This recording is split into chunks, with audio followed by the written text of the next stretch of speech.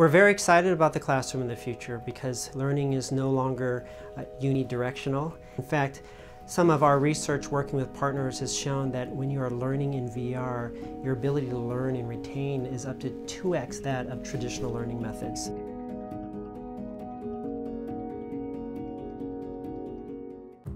In the US in particular, 70% of teachers are assigning projects and homework that require students to finish them online. And at the same time, broadband is available for only 50% of students. There is a rich opportunity here to address the type of technologies people have.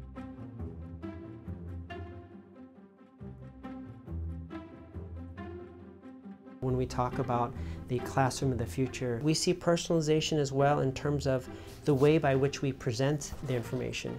Is it all visual? Is it also spoken? Is it material that you interact with and confirm that you're learning? We know that not everyone learns just visually or auditorily, that they also learn from kinetic interaction, and so having more immersive kinetic experiences that gets them engaged enhances their learning outcomes as well.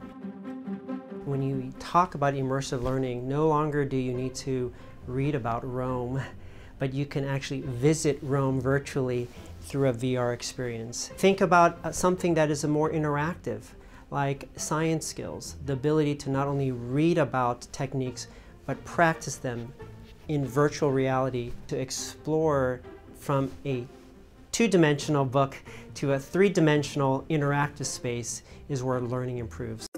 If you think about the next few years, 50% of the growth of the student population will happen in two major geographies, in Africa and Southeast Asia. That's why designing products that meet the needs for those geographies are very important for us. They need to have access to technology that comprehends that Wi-Fi isn't available everywhere, so they need to be connected. They're very much interested as well in how do you bring STEM curriculum needs onto the computer so that they can be incorporated into the classroom. Students learn differently, and they learn differently at different stages of their development. And we see that things will be far more adaptive and personalized for each student.